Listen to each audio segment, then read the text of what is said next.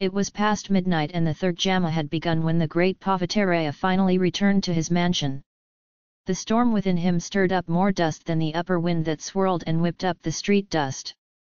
Aramuch felt a little sorry for having to scold his brother to such an extent. His younger brother's admiration for him was limitless. He said something because of that admiration. But the skeptic, why complain unnecessarily about Nandini? Human nature seems to be like that. It is the nature of ordinary people to try to escape by blaming others for their mistakes. But why should he adopt such a disgraceful method? That sly thief, who was caught in the clutches, left the youth, and for that on a woman, is it good for his bravery and manliness to blame Madani? Let it go. Is that why he repented and asked for forgiveness? And why should we even think about it? However, could there be an iota of truth in what he said? Maybe we have a girl crush on this old man? Shouldn't we have to rebuke our own brother, who has fought by our side in 100 battlefields, who has repeatedly risked his own life and saved us from danger, for a girl who was captured from somewhere in the forest? So what did she raise? We do not know her origin. Her actions and speech are sometimes questionable. See you. Brother's word has caused such confusion in our hearts. What is unfair? How does she have living love for us? How disrespectful is she?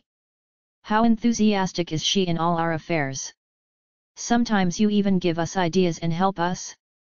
You dared to marry this 60-year-old man, don't you want to see it? If you bless that Sundari, who is envied by the Mother of God, will even Devendra run away from heaven? Who in this world would not want to marry her? Cow! Is it enough that she is caught in the eye of this beautiful Chola? How stupid is it to have any doubts about such a thing? We have heard that old men who marry young women will have all sorts of doubts and make their lives hell. We see such examples in worldly life. Shall we allow ourselves to be laughed at by such people? However, it is necessary to hear some details from her mouth. You often ask for a signet ring and buy it, why? You often go and sit alone in the Lada Hall, why? We hear that some magician visits her often, she herself admits, and what is it for? What is she going to ask the magician? Whom should she cast a spell on? In spite of all this, how long is she going to keep me as a married celibate? She is saying that something is fast and fasting, but she is asking to explain what fast and what is fasting. No. Is it like the trickster women in the stories used to manipulate? Don't give it any more space. When the Palavatarayar arrived at the door of his mansion, the palace pendi, servants and nurses were waiting to welcome him. But his eyes darted round and round, but did not see the maiden whom he desired to see. On inquiry, it was found that Lada was still in the hall. He thought to himself, what is she doing there even after midnight? With the question, doubts and anger arose as to whether he was being neglected. With a bit of anger he headed towards the flag hall. When he reached the gate of the flag hall, he saw Nandini and her friend coming in front. When she saw him, she stopped and, without looking at him, began to look at the darkness that was dwelling in the garden. The nurse stood a little further away. Even after Palavatarayar came close to Nandini, she did not look back at him. Instead of bringing Nandini thinking that he can scold her, he had to try to calm her anger. Nandini! My eyes! What is the anger? Why the indifference?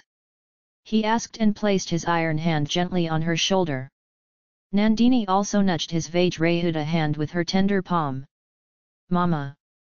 Is softness and suppleness so powerful? My life! You touched me with your silken hand and pushed me away, that is my fortune. You did what no warrior from the Trigona mountain to the Vindhya mountain could do. That is my fortune. But why should I say anger? My ears yearn to hear your honey-sweet voice. Are you suffering? Begged that great warrior who had won in 1,000 battlefields. How long has it been since you parted from me? Isn't it exactly 4 days? Nandini's voice sounded tingly when she said that. It melted the heart of the unrelenting reaper like wax put in heat. Is this why you're so angry? Can't you bear a 4-day separation? What will you do if I have to go to the battlefield? To be separated for months. Said. Did you think that if they go to the battlefield, I will be separated from them for months? Change that thought. I will continue to come to the battlefield like their shadow. Beautiful. If I take you to the battlefield, it will be as if I have fought a war. These chest and shoulders have borne so many sharp arrows and vine ends.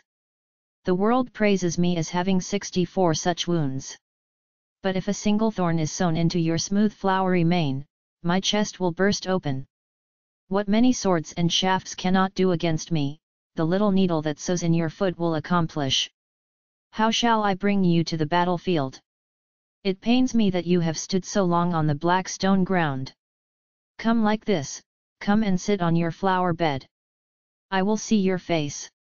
4 days division for you. Don't think it was only painful. Every moment of not seeing you was an age for me. I see your golden face. He took Nandini by the arm and made her sit on the couch.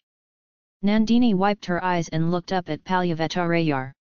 In the golden light of the golden lamp, the officer saw the pearly rosy bloom on her face. Aha! Can you give all 3 worlds for this smile? As the 3 worlds are not at our disposal, we can adopt our body, material, and spirit for her. But she does not ask anything from us. This is how the warrior thought. The intention of questioning and scolding her is gone. Nandini has come to the situation of managing the work done by her feet with her head. Any form of slavery is evil. But nothing degrades a person like misogyny. You've been away for 4 days? Why didn't you come here as soon as you got back? Your brother is more important to them than me. Asked Nandini. After listening, she looked at him with fake anger. Not so, my heart longed to come to you like a bow from a bow. But I had to tarry at my brother's house to find out whether that impudent child Madhurandha came safely back through the tunnel. Sir! I have difficulty in all the things you have undertaken. I also wish that all your endeavours should succeed. But it is difficult for me to think that you are carrying a male child on the mud palak that I have to climb. All the people in the country towns think that they will also take me wherever they go. Do you think it pleases me alone? No. But the thing undertaken is a great thing. I endure to accomplish it. And have you forgotten that it was you who suggested the idea? You yourself told Madhurantha to take you in your mudupalak? You sent him alone through the tunnels, both when leaving and coming from the fort. You told the strategy yourself. I did my duty. Isn't it the wife's duty to help her husband in the work he has done? I told him a trick I knew. So for them. Are you such a magical thing? Why do you call another magician? People needlessly talk about it. Looking at me in the midst of 100 women, he said, when the old man was about to die, the woman became infatuated and lost his wits. Where has your wisdom gone? Why did you marry that old man? Can I forget it, you asked? Shining like the heavenly Mohini. Which royal prince will love you and make you a garland? Go and get married to that old buffalo cow. Can you forget what she asked me? Said Nandini Vimi and started crying. The tears welling up in her eyes trickled down her cheeks and soaked her breast. Can I forget it? Shining like the heavenly Mohini. Which royal prince will love you and make you a garland? Go and get married to that old buffalo cow. Can you forget what she asked me? Said Nandini Vimi and started crying. The tears welling up in her eyes trickled down her cheeks and soaked her breast. Can I forget it? Shining like the heavenly Mohini.